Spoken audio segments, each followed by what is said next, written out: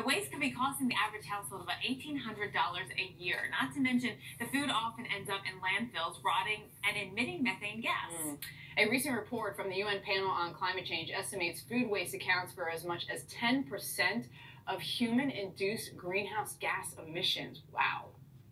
All right, so let's help the planet and your wallet by reducing food waste. Catherine Miller joins us with more now. She's Vice President of Impact at the James Beard Foundation. Thank you for joining us.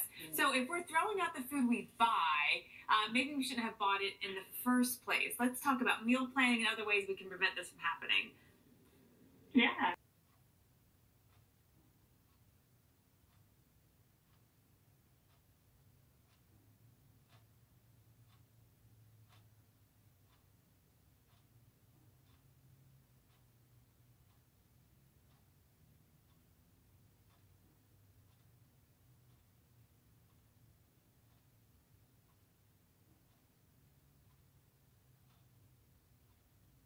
So by making a plan and utilizing everything that you have. Okay, so let's talk about creative ways to use leftovers or food that's maybe not so fresh. What can we do with that stuff?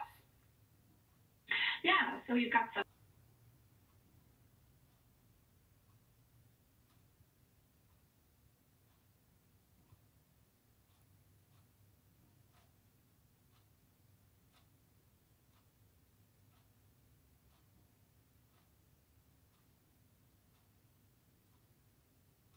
Talk about if you do have to throw away food, though, composting. Yeah, I mean, composting is something that